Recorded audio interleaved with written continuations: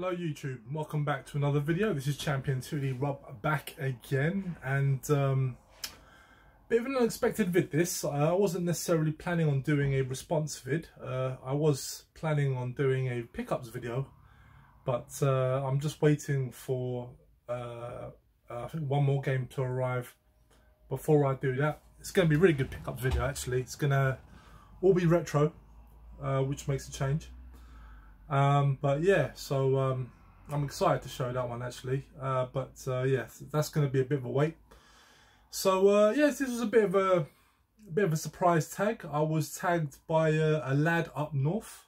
I will leave a link to his video below. Very cool YouTuber, a guy who's pretty new on the scene. Please check him out, guys. Actually, he's only just started, and he's got less than 30 subs, guys. So let's check out his video, and give him some subs, give him some support, guys. Come on, especially you Northerners, because he's one of you. So give him some support. But yeah, so basically, I didn't get his, I don't know his name. Never got his name, but yeah, a lad up north. He did a video basically asking, showing his 5 most nostalgic PlayStation 1 titles, and he tagged me, and so I am responding. So yeah, well, let's just start for a second with the PlayStation here. I got into the PlayStation sort of early '95, and yeah, do you know what, like, it was a system that I was unsure of at first. I mean, like a lot of people, like, we didn't know what to expect with PlayStation. You know, Sony were a new gaming company. You know, it's their first console. No one really knew what to expect. You know, it could easily have gone the way of the 3DO or the Atari Jaguar. You know, so like there was for me anyway, there was a bit of nervousness sort of jumping into PlayStation. Because I was kind of like annoyed with sort of Sega and the way they handled their previous sort of add-ons and stuff. So the Saturn, for me, while I did consider it at the time, I just kind of didn't feel confident in making that purchase. So I went with PlayStation, and you know what, it wound up being a fantastic system, and I do hold a whole load of nostalgic memories for it. And so we're going to go over here with a few games. So a lad up north suggested we do 5 titles that that are nostalgic to us, but it was very difficult to bring it down to just 5. So I'm going to include 2 honourable mentions as well. And as we go through them, you know, I'll talk a little bit about them and in terms of my nostalgic memories, and yeah, we'll leave it there. So anyway, the first game, I'm going to say this is an honourable mention, and that is Rival Schools. Yeah, this is my original copy from when I was young, and the reason why this is so nostalgic for me is because prior to this game coming out, I actually used to play this in the arcades. It was actually probably the first, or maybe the second, actually no, it's the second 3D beat 'em up that kind of convinced me to invest in sort of 3D fighters. Because I should explain that in the 90s, during the PS1 era, I was not a fan of 3D games. I wasn't. Like, 3D platformers like did nothing for me. Like I wasn't a fan of them at all.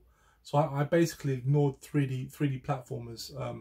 Games like Klonoa and Pandemonium don't count. Like, I'm talking about proper 3D games. So I basically skipped them that generation. And I was a huge die-hard 2D fighting fan at that time. So, but I kind of realised, you know, that the direction it was going, it was moving into 3D. And I didn't want to be that guy that, you know, just hates on something without really giving it a shot. So I did play a lot of 3D fighters in the arcades at that time. I played Virtua Fighter, I played Tekken, I played loads of them, you know. And one of the games that did it for me at the time was Dead or Alive. The one that was actually based on Sega hardware. Not the one that came out on PlayStation. They actually had to remodel it. But that one was really good. But this one here, Rival Schools, was a big reason why I accepted kind of 3D fighters. This one was so much fun. I used to play in the arcade so much.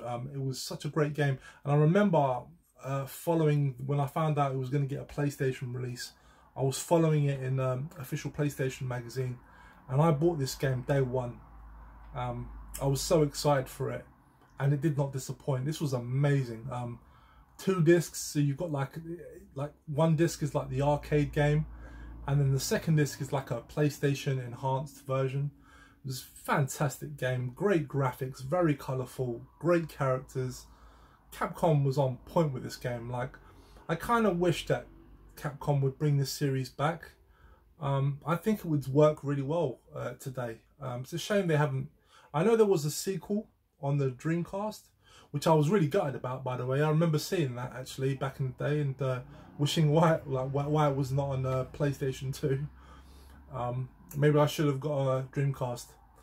But yeah, really loved this game, and I hold a lot of fun memories because I used to play this so much back then. So this came out around very late 90s, this one, because I was working at the time when this came out, so it's probably 99, probably. But fantastic game, really did love this one. Second honorary mention has definitely got to go to Time Crisis. Now, a lad up north did bring this game up himself. It was also a very nostalgic title for him, and equally so for me. Very much like Rival Schools, this was a game that I played so much in the arcades before this came out. This is my original copy as well. I actually bought this with the gun and everything. I've still got the gun. The gun is here somewhere, but the box that it came in, unfortunately, is long gone. But I was very excited for this release because I loved that original arcade game. I was initially disappointed by the release because the gun attachment itself did not have a recoil function, and there was no pedal for the ducking. But the gun that did come with it worked fine enough. You used to press a button on the side of the gun, and that would allow you to duck for cover. It wasn't quite the same, but it worked well enough. I know that later on there was a third-party company that did release a gun attachment and pedal, but by that point I didn't care enough to really invest in it. It was enough for me that the gun that came with the game worked well, and it was a very good port. It was a very good port. I'll give it that. It was a lot of fun, and I really did enjoy it. So yeah, I mean, this game in Rival Schools really sort of takes me back to the arcades because they were staples. These were staples that I played back then. Okay, so moving on to my 5 most nostalgic games. I suppose there's no real point. I'm not going to do these in any order. I'll just show them as and when.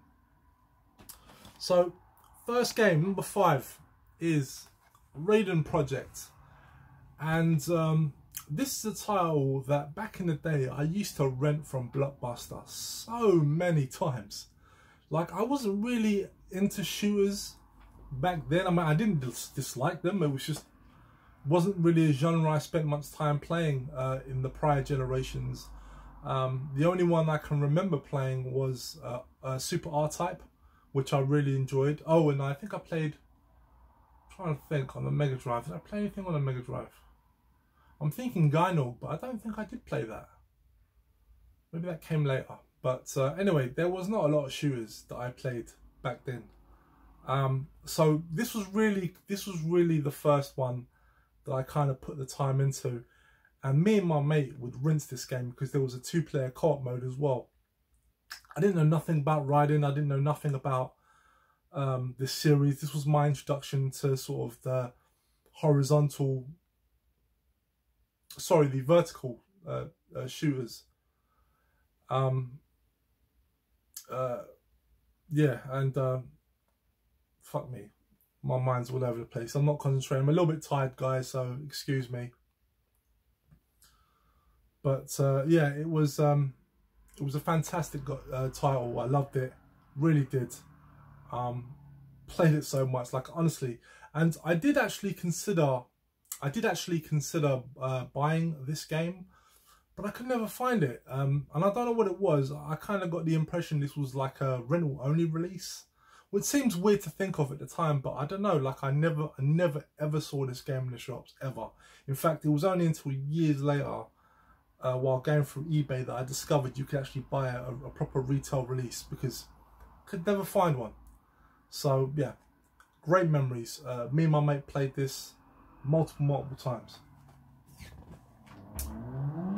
Next game I have to bring up here, and this game honestly blew me away because I wasn't expecting it to be as good as it was. And yeah, it was fantastic. I mean, it's not aged very well now, but it's definitely a game that in its time was just amazing. And that is Spider-Man. Very much like the current Spider-Man game on PS4. This was a very good game, and one that caught me completely by surprise by how good it was.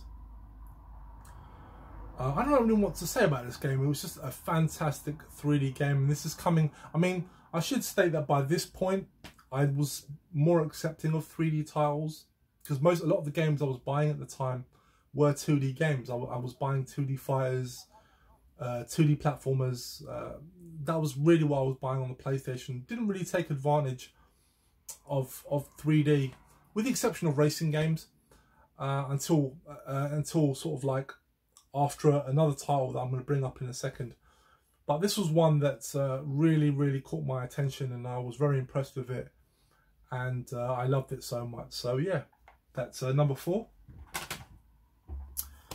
Number 3, and this is going to be Ray Tracers, and this is another title along with the Raiden Project. Was another game I used to rent so much back in the day. If you're unfamiliar with Ray Tracers, it's basically an arcade chase HQ kind of game. So rather than just racing, your goal is to smash your way through all these cars, and then at the very end you get to like a boss, and then you have to defeat the boss by charging into him. And you've got a time limit as well to do it. It's a super fast arcade racing game, battle game, and it was so much fun. I really did enjoy this game back in the day. Again, like Raiden Project, like I could never find this game in the shops, and I enjoyed it so much. Like I rented it multiple times from Blockbuster, and I just loved it. I loved it. And again, you know, when I started sort of collecting for the PlayStation 1, I went and got this as soon as I could. I actually forgot all about it for a while, and then I can't remember what it was. I sort of stumbled back onto it, and then the memories just came flooding back, and then I just made it my mission to get a copy. So yeah, really chuffed to get this one. I highly recommend it as well if you don't have it. Okay, next title here, and this is going to come as a surprise to not a lot of people, because I'm sure this game is also a game changer for a lot of people, and that is Metal Gear Solid. This game, like, I remember following it in the official PlayStation magazine, like following all the reports and all the articles they did on it. I was following the progress of this game because it just intrigued me so much. And I remember this was actually the very first thing I ever pre-ordered, was this game. I didn't just get this game. I actually got like the box set, the silver box set with the t-shirt and the dog tags, which I think you can just about see here. Yeah, these are the dog tags that came with it. This is my original copy. It came with a CD soundtrack. Yeah, and it came in a big silver box, and I pre-ordered it from Electronics Boutique. I think it was still Electronics Boutique at this point. This would have been 1998. I think I was working in a clothing store in central London at the time, and the Electronic Boutique was just sort of across the road from it. So I remember on my lunch break going down there to pre-order it, and then ultimately picking it up. And when I finally got a chance to play this game, like, I was absolutely amazed by it. It was fantastic, loved it. And it was the game that converted me. It was the game that introduced me to the cinematic the cinematic game. You know, the games that I would go on to love in later generations, you know, with a heavy emphasis on story. And yeah, what a brilliant game. This was such an experience. Like, I will definitely say this is one of the best games I've ever played in my life. Like, it's definitely in the top 10 all-time favorite games. Yeah, it was such a game changer for me. Like, it was just so different. I mean, I'm not going to go on about the little things that Hideo Kojima did in this game, you know, because there was a lot of like little novel little gimmicks and stuff that you could do that happens in this game. But yeah, it was just such a game changer for me, and really opened my eyes to 3D cinematic storytelling. Yeah, amazing game. And finally, this is the game that started it all for me. This was the game that convinced me of PlayStation. It was the game that sold me on PlayStation. It was the game that I just wanted to play. And, you know, it was just such an incredible game. And what I'm talking about is Wipeout. Yeah, this was the very first game I bought for the PlayStation. This is my original copy. I actually bought it used, but it was the first game that I bought for my PlayStation back in '95. And me and my mate rinsed this game. I mean, we got really good at it. And this is the original Wipeout. Probably has the most unforgiving controls compared to the later games. Like, they became a lot easier later on, but I say easier. They were never that easy. But this one was unforgiving. But me and my mate got surprisingly good at this game because we played it so much. It was amazing, fantastic game. The music was awesome. The levels was awesome. I mean, the graphics in this game at the time was just something else. Like, it really was. Like, it was next level. I mean, like, you look at today's systems, like jumping from PS3 to PS4, for example. Like, I fail to see much of an improvement. I mean, I do see improvements, but they're not as evident to me at first. But the jump from 16-bit to 32-bit, especially when I saw this game, it was, yeah, mind was blown. Fantastic game, really was. And yeah, I mean, I would say this one has since been beaten by its follow-ups, but it's just, the original game is just, it still stands up. It's still a fantastic game. The music was awesome, graphics was game changing at the time, and yeah, it was just a really fun game. So that's it, guys. Those are my 5 or 7 most nostalgic PlayStation 1 games, guys. Let's continue this video response. I'd like to see loads and loads of responses to this question. But now, a lad up north, he never actually stated how many people I can tag. I'm going to tag 2 people. I'm going to tag Gernaldinho Plays, Rob. I'm tagging you, mate, because I know you're into your PS1, so I want to see your collection. And I'm going to tag Craig, Super Quintendo. I'm going to tag you, mate, because you were saying that I didn't tag you last time, or people didn't tag you, so I'm tagging you now. I want to see your most nostalgic PlayStation 1 games. So anyway, guys, that is it. Until next time, I'll see you again. Bye-bye.